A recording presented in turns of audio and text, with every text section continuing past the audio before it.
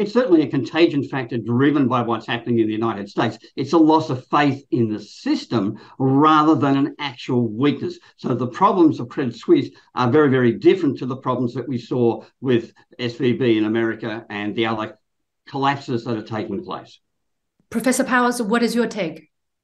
I would agree with Daryl that the problems of Credit Suisse are quite different, but they also have been on a longer term. That is, they've existed. People have known about these problems for a while. So it's different in a number of ways. But when people become concerned about bank failures in one place, they look for weaknesses in others, and I think that explains some of the attention that is being turned to Credit Suisse and the banking industry as a whole. All right. Well, while people are scrambling to find solutions or measures are being made to inject confidence into the sector, let's take a look at the underlying causes.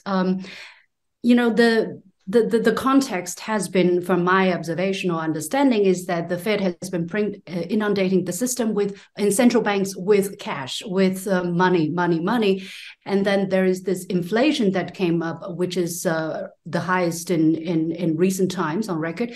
And then in order to curb that inflation, the Fed and central banks started to hike interest rates in a very short period of time. And I understand that has led to the difficulty in some of the regional banks, because the simple formula is when interest rates goes up, the yields on bonds go down and vice versa. So that is the situation that SVB has experienced. How do you, Daryl, again, how do you rate my assessment of the situation, and how do you characterize the underlying issues that had led to SVB and Signature's collapse? I think you've summarized that very well, but there are some additional factors. This, in part, is a consequence of the 2020 Fed decision to reduce bank reserve requirements from 10% to zero. Now, that means that banks are not required to keep any amount of their assets, in other words, your deposits, in cash or liquid equivalents to be able to service requested withdrawals. So this is one of the reasons why even a minor bank run has the potential to be a disaster. But they experienced the 2008 financial crisis. They would understand, and from common sense, you would understand when you have no requirement for deposits, the risk for bank run is very high. Are we trying to put common sense and President Trump's actions in the same sentence? That seems a little contradictory. This was a reaction to the COVID breakout. People at the time warned that these would be some of the consequences. So we are seeing these chickens, as it were, coming home to roost. Now, to mix my metaphors, we can't say it's a canary in the coal mine. It's not quite that far. They are examples of a looseness in monetary policy, a change in interest rates policy, but these changes in reserve requirements have created a structural weakness within the system. Professor Powers, what is your assessment of the importance of the different factors that we just laid out, the excessive liquidity, the control of the rates by force in a very quick period, a very short period of time, and the taking away of reserve ratio totally? I think that those are all very important components. I'm actually glad Daryl mentioned them, because I would like to focus on something a little bit different. There's much discussion of the U.S. Federal Reserve Bank in this context as sort of the proximate cause for raising interest rates. I'd like to turn to the failure of the Federal Reserve Bank as a regulator of banks in the United States. It was the primary federal regulator of SVB. Now, there also was a California state regulator involved, but SVB had all sorts of red flags on its financial statements. It had grown in deposits very, very rapidly, from about 50 billion in 2018 to over 220 billion in 2022. This is a number one signal for financial services regulators. I'm a former insurance regulator. This is something that you when there's a very, very rapid growth, you keep a close eye on that particular firm. In addition, once you look at the firm, so are you saying that the bank did something irregular, or did the regulators do not? Absolutely. Look? Well, both. The bank had placed itself in a very risky situation. It had a very high proportion of non-retail depositors. That is, retail depositors would be the ordinary people whose deposits are insured, are largely covered by the federal guarantees. But it had tech startups with millions of dollars that were individually that we're not going to be covered. So if there's any problem, these people are going to leave immediately. That's part of what makes it a higher risk for a run on the bank. In addition, the bank was holding very limited cash reserves, less than 50% of what banks typically were holding. And then finally, it had made a decision to invest a huge amount of its assets, the bank that is, more than 50% of its assets, in long-term risk-free bonds, which might seem fine at the time that they did it, but they locked themselves into it with this group of non-retail depositors, so that if there are any kind of rise in interest rates, they were at extremely high risk of a problem. I understand, but when you have interest rates at persistently low levels, even sub-zero levels, isn't it a natural thing to do for some banks to seek higher yields and invest in these things, not foreseeing that the interest rate will go up so fast, so quickly? So much so quickly. Okay, first of all, it might be an ordinary or very reasonable thing for a layperson to do that, yes.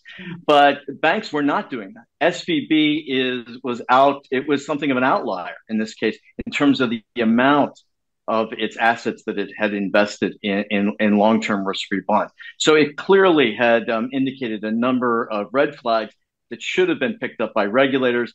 The California regulators had the primary responsibility, but state regulatory agencies are often underfunded. Really, the Federal Reserve Bank should have noticed. This is a very large bank. They should have been paying attention to. All right. Daryl, do you think SVB is the only bank or one of the few banks that were doing this, or potentially there are other cases that are just not known, that had not, blown up yet? And how about other regulators in other states of the United States? I think there are two aspects of this. First of all, yes, certainly there are other banks that are going to come under increasing pressure as interest rates rise. They will have made similar poor management decisions. But we also need to remember that bank collapses are relatively common in the US, particularly compared to other countries. The difference between now and 2008, what we're talking about is mismanagement of various types in an individual bank, whereas in 2008, it was driven primarily by a toxic derivative product, those collateralized debt obligations or CDOs. How do you look at things going forward? I mean, for instance, first of all, the Federal Deposit Insurance Corporation has decided to back all uninsured customers. That, some say, is going to lead greater instability in the banking system. Do you think that is the case? This is one, Daryl. And secondly, there are people who are saying when rates are controlled in the market, more problem is going to be exposed.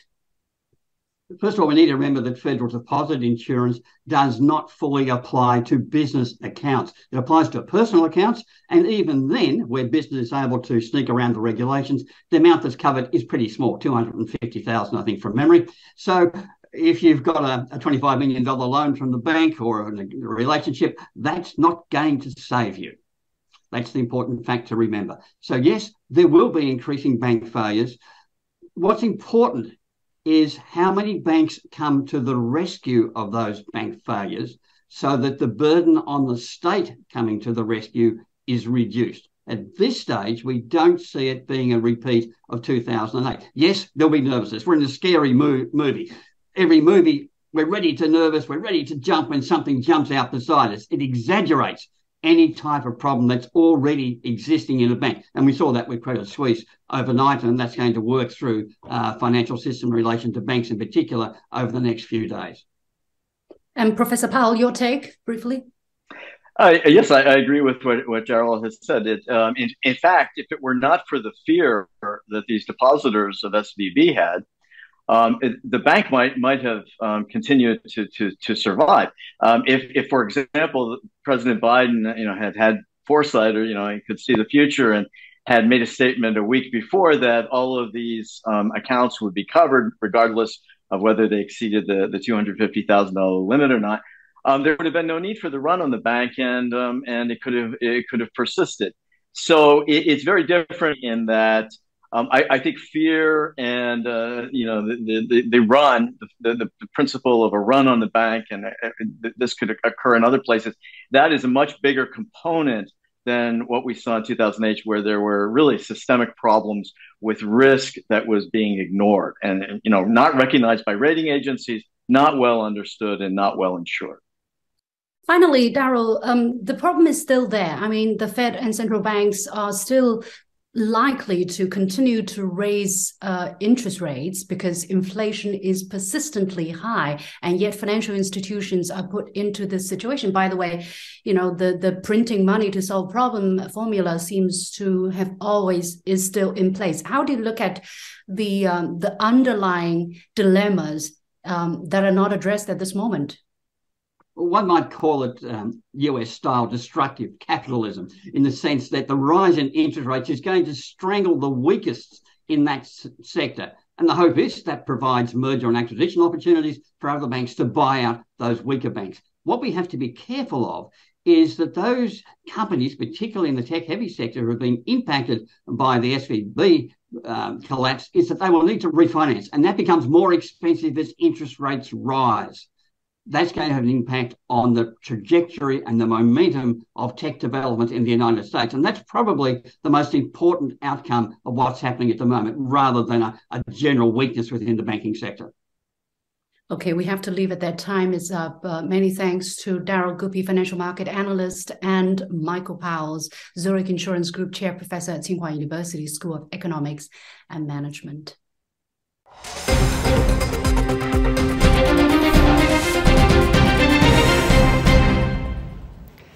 With that, we come to the end of this edition of The Point with me, Liu Xin. As always, you can follow me on Facebook and Twitter using the handle Liu Xin in Beijing. On behalf of the whole team, thanks for watching. You've got The Point, and have a good weekend.